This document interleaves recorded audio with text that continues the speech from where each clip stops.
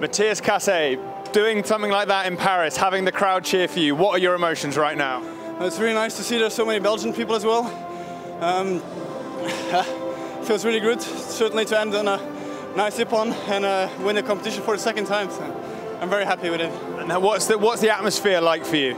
Well, Paris is always a great atmosphere. So many people, so close to the mats. It's for us an honor to fight here in a great atmosphere. Thank you so much. Congratulations.